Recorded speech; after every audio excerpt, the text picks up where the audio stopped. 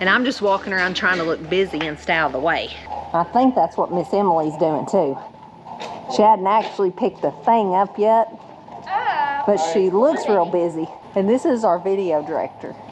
And action, get to work. Okay, all right.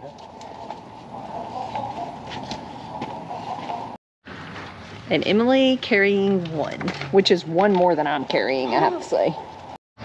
So Andrea and Emily done called it quits. Yeah, we didn't even get our first cage. They ran out of here. She got one, yeah. They ran out of here like they'd been shot out of a cannon. Right in that second one right there, there's a bunch of red wasps. Way back there.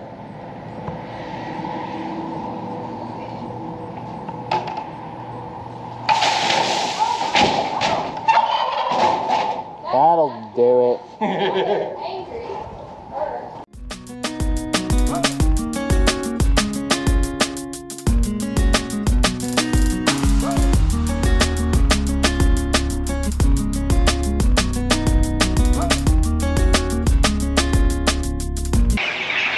So last time we did this, you saw us do it a completely different way. We went in here and funneled all these up here to the front where I am. We had our stock trailer here and we tried to walk them across a board into the stock trailer. It worked okay. We did probably about half of them like that, and then the other half did not want to go and we had to try to force them. We eventually got them all in there, and then we went out to the schooner and they wouldn't go out. So we had to wind up physically, the four of us picked up every one of those from in the stock trailer, about 500 of them. Every one of them got picked up and handed to the other two people who were out of the trailer and in the schooner. It was a lot of hot, nasty work, and I'll go ahead and say it was the hardest part of raising the chickens last time, and it's the part we've dreaded this time. So we're taking a different approach. You can see we have loaded crates on there. Now you will have to have crates to do it like we're doing, but we're gonna take these crates and we're gonna take them in here. You can see they all wanna huddle together. We're gonna use that to our advantage. We're gonna bring in the crates, we're gonna load them up, and then we're gonna carry them out and load them on the trailer. And then we'll just carry the crates full of lots of chicks instead of picking up every one at a time and walking them into the schooner. It's gonna save a lot of walking. It's gonna be more work on this end, less on the other. You ready for this? Am I ever ready for this? No. No? No. This is one of the worst parts about it. That's what I told them. Worst part last time. Plus you worked all day, so work some more, huh? Yeah, used to that. Work all day at work and then come home and work till dark. That's part of it though. If you're ever gonna make it on a farm, especially making money, it's gonna require work. So this is just part of it. We're gonna knock this out. I'll tell y'all after we're done how long this takes from this point forward. Does that make you proud that your son can back a trailer almost like an expert? Yeah, he has actually really impressed me on backing into the shop. Our shop has got really narrow sides. He can do it perfectly. His mom... Yeah, his mom struggles, doesn't she? All right, let's just say I can back a trailer. I'm pretty proud of my ability, but in tight spaces when the pressure's on, that's when I get a little flipped out. Keyword, pressure is on. Yeah. She got broke into backing a trailer back when we had a ski boat and would try to back it into the lake. She would do good. But come 4th of July, when it was crazy busy, that's when she got broke in, and there's people everywhere trying to get in and out. It's kind of hectic.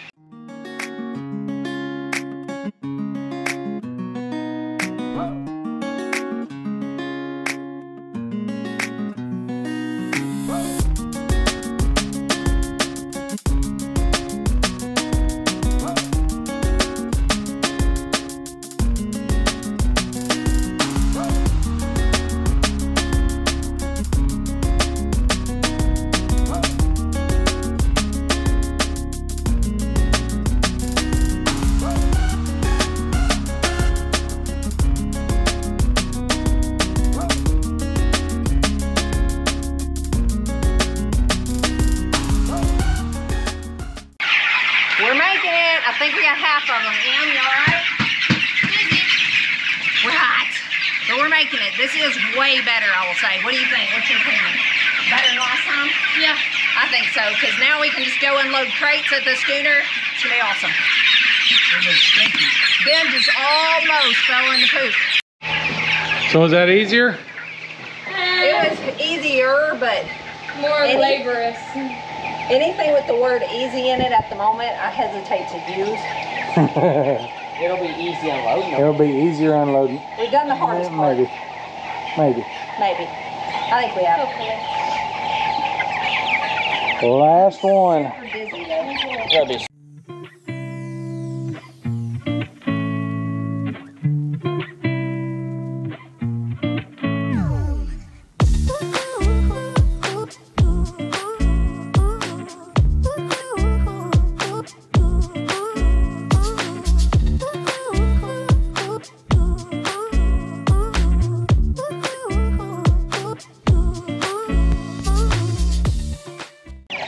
We have this one. We think it might just be a Cornish because it is still very small. So it might have a permanent home here.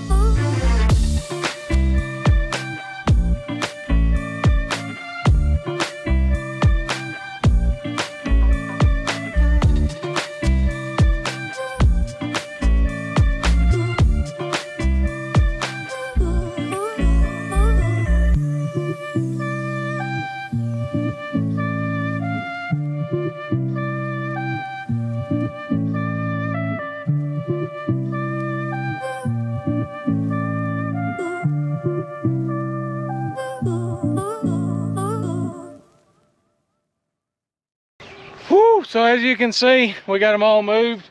We actually just finished re-welding the rebar on the corners of all this, so we've got a good electric hot wire all the way around this pen.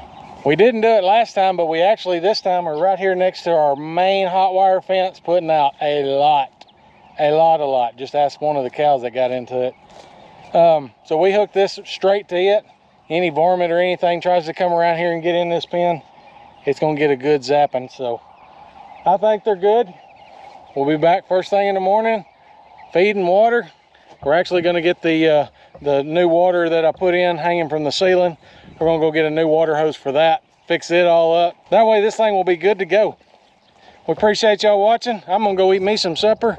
And until next time, God bless.